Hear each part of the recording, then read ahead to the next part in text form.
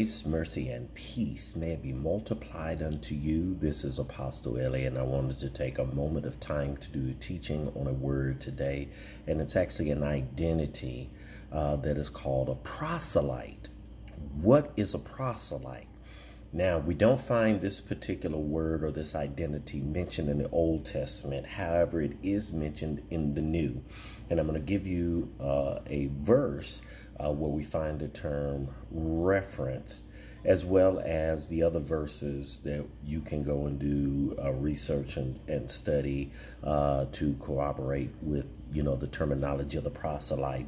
But in Matthew chapter 23, verse 15, the scripture says, "Woe unto you, scribes and Pharisees, hypocrites, for you compass sea and land to make one proselyte.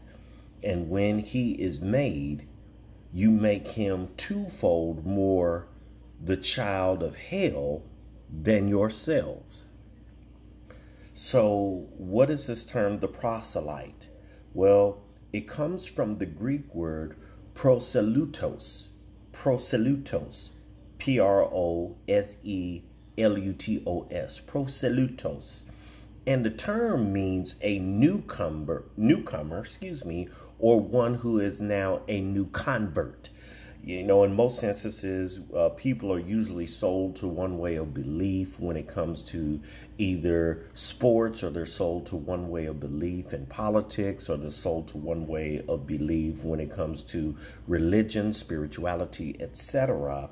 But usually when they are able to be persuaded or convinced to change their mind and shift their views to another way of seeing things, they are now a new convert, which is called a proselyte.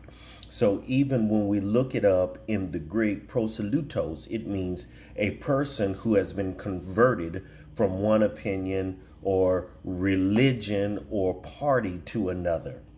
So now, as you look once again at Matthew 23:15, for instance, it says, "Woe unto you, scribes and Pharisees and hypocrites, for you compass sea and land," or you go further than sea and land in order to make people to be converts to your way of thinking, to make them be converts, or cause them to become shifted in their opinion to endorse the way that you believe or the way that you think. And then he says, "And when it is made, you make them a twofold more child of hell than yourselves." Because some people will become so convicted and convinced by what their new way of thinking is that they've been converted to, that sometimes they'll be more sold into it or sold out to it than the person that converted them.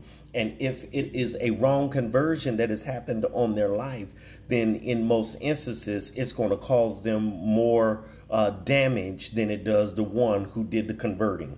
So in that, this is the term, the proselyte, that you find in the Bible. And the only other verses that I can give you as references for this same terminology is Acts chapter 2, verse 10, chapter 6, verse 5, and chapter 13, verse 43.